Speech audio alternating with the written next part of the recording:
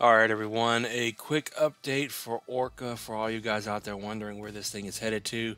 So, we had this scenario right here drawn this morning, which did not play out. We actually did bounce and hold the 382 here. So, we're going to move this little squiggly line up. So, it looks like this is what's in play. We came in, we held support here at 90 at the 382. We're getting rejected up here at the 236 at about $1.09.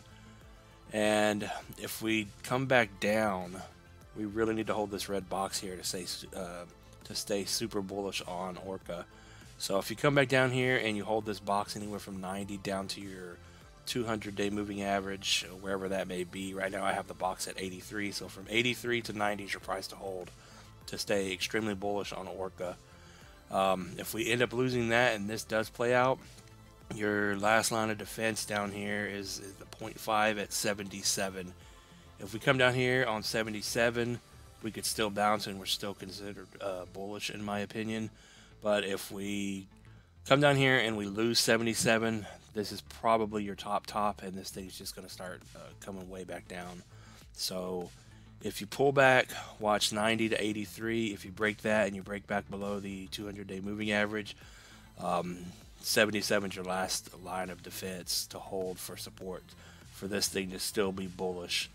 And for a move higher, a couple of prices for you guys to watch. The first one is here. I drew a red box on top of this 236 here.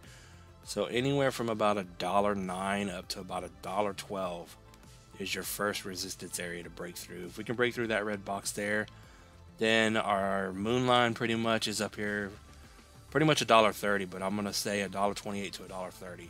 If we can break through that, then Orca's really going to go to the moon.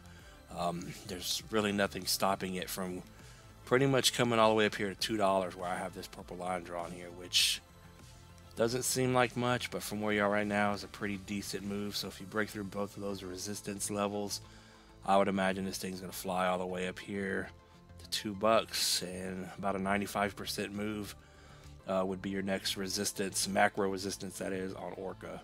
So just watch those couple of prices there. If we end up getting over $2, then we'll reassess what's going on and take it from there. But for now, you have a couple of upside areas to watch for resistance, and you have your support levels to watch for on Orca. So with that said, not financial advice. Thanks for watching, everyone. I appreciate it.